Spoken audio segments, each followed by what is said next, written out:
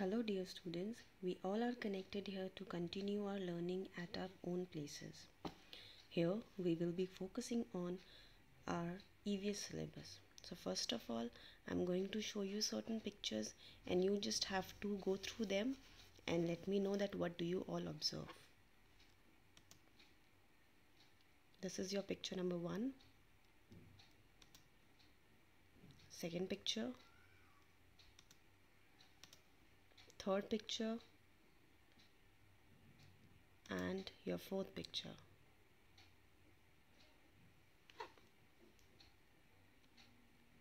I'm doing it again for all of you so that you can observe them again. These are the first two pictures and then we have next two pictures.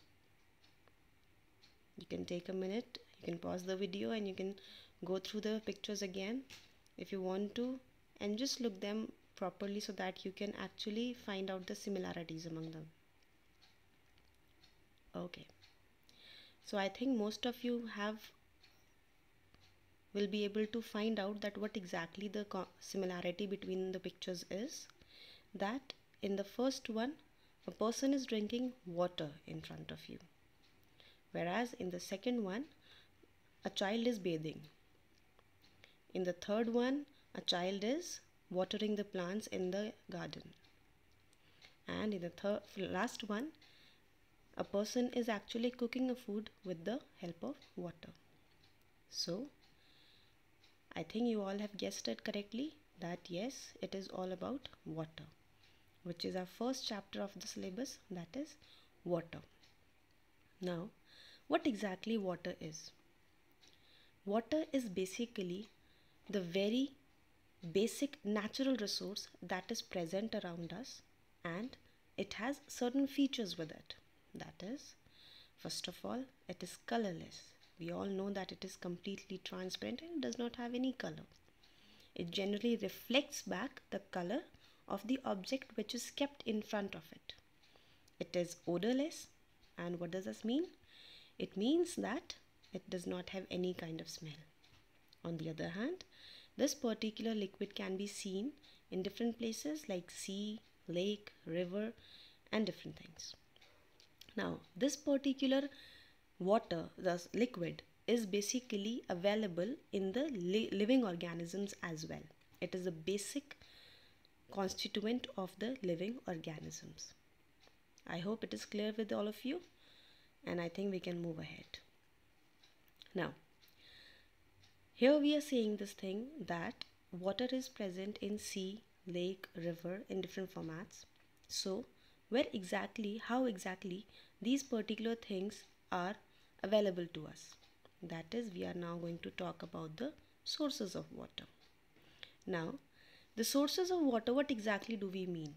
We simply mean that the resource which actually provides us water. And these resources have various things to be done. They have different roles in our life. And the very basic and important role is that it helps in replenishing the different kinds of water bodies like rivers, lakes, and different other things. Now, all the sources, that is, we are focusing about the water resources, they are of two kinds. That is, one is natural resources and the other one is the artificial resources. I guess you can make out the difference as per their names, that all the natural resources are the resources that we get from the nature as it is and we utilize them as it is. Means we are not going to change them or we are not going to do anything else. We can directly use them. Whereas in case of artificial sources of water, what we have to do is we need to do certain efforts, and these efforts are actually going to help us in obtaining the water and using them as per our requirement. So we'll move ahead and we'll look into certain examples of natural as well as artificial resources. Okay, let's go. Now, first of all, we'll look into the natural resources, and I'm giving you certain examples over here so that you can relate with it, that yes, these are the things you see in the nature as it is and you use them as it is. Now the very first example, as you can see here, I have given the name as rain, and this is the picture which actually helps you to relate with this thing. Now we all love rain, yes, but it is the natural source of water. Now the next example that I've put in front of you is river, then next is lake or pond, and the last one is the groundwater. Now here are certain ways in which you can actually recall these things. The pictures over here are representing the different natural resources. Here, as you can see, that this particular picture is representing rainwater, this is river, this one is pond, the other one is actually groundwater. Here in this particular picture, you can actually see that this particular section is marked as groundwater. That means it is the water which is below the ground. Now of course we'll go through the things out of it, the terms out of it again in the rest of the syllabus or the rest of the chapter of course, but for the time being it is only the introduction. Let's go. Next is the artificial sources of water. Now here are certain other examples, and in these examples you will see that there is involvement of humans. That is, if we take the example of wells, tube wells, step wells, hand pumps, tap water, piau, which is I guess not known to everyone, but of course we'll discuss about them again, but for the timing it is just the intro. So next is rainwater harvesting. I know that rainwater harvesting is known to most of the students, but of course we need to recall it. Now here, now the picture that has come on the screen is basically the picture of a well. I think now you will be able to recall the things. I hope and I feel that you must have observed certain things, certain diagrams around you. Next is, this is what? Tube well? No. My dear friends, it is step well or bauli. Next is, oh, this is the picture for rainwater harvesting. Actually, it is a kind of setup. Of course, we'll learn about it again. Oh, next one is tap water. Now, as you can see here that all the structures which are represented in front of you, in all these structures, they are made by humans. And that is how we are able to collect the water out of it and use it. So, that is why they all are coming under the category of artificial sources of water. I think now we can move ahead with our terminologies and details. Now, the very first type is well. And I hope you remember that in the previous one we said that well comes under the artificial category. Now, in this particular type of resource, what it is about is that we have to dig the earth deep so that the underground water, the water which is inside the ground, can be reachable for us and we can actually use it, for which we use certain specific tools for it. For example, here I have mentioned for you, that is pulley. What we have to do is, pulley is basically a type of tool which is used in the machineries as well as in the wells. What actually it does is, it helps in reducing our effort of taking out the water. That is, here as it is mentioned over here, that the pulley is basically a particular kind of wheel which have grooves in it. Now here in the picture you can see that there are certain grooves in it. I can focus it for you so that you can observe it properly. Now here are the grooves, these ones. Now these grooves actually helps in keeping the rope steady, and you can put a rope over here so that you can use it while moving your hands. You can take out the water out of the well. So that is how the wells have been used by the villagers from a very long time. I think we can now move ahead with the next of the topic, that is the water well. Now, this is basically a huge wheel. Now, in the previous one, as we have discussed just right now, that pulley is basically a small wheel. But here, what we are going to see is that water well.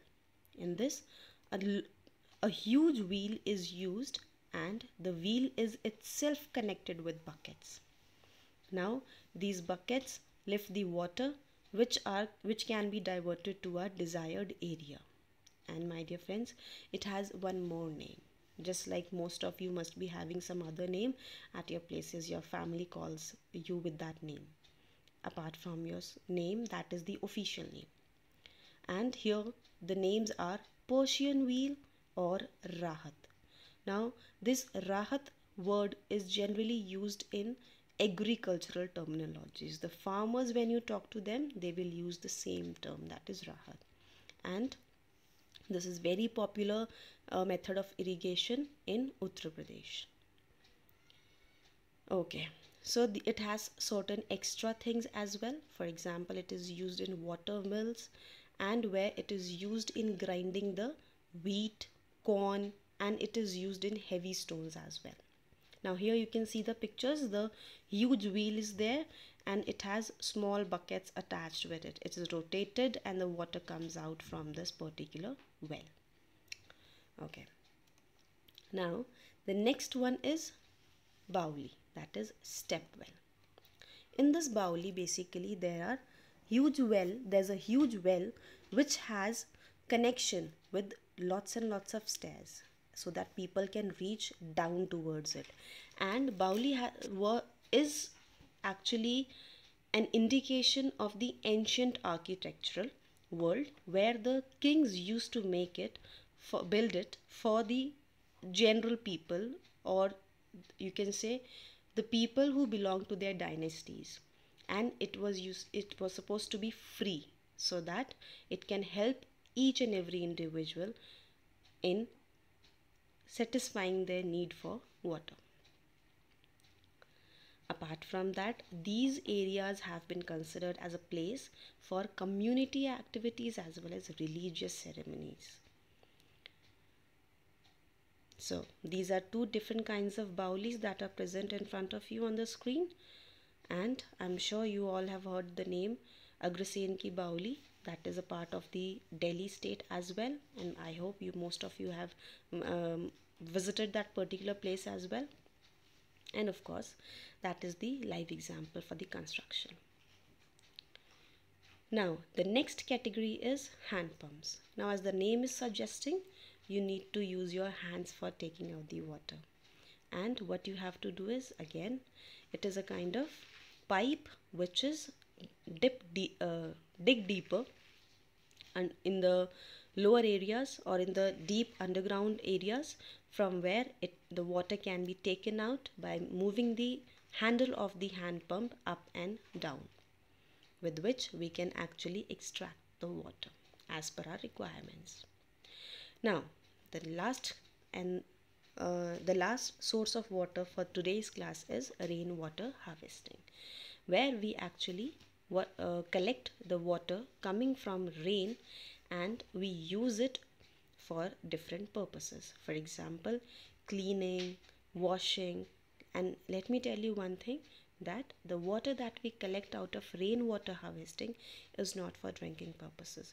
So be cautious that when you conserve water with the help of the process of rainwater harvesting, you are not going to use the particular water for your drinking purposes.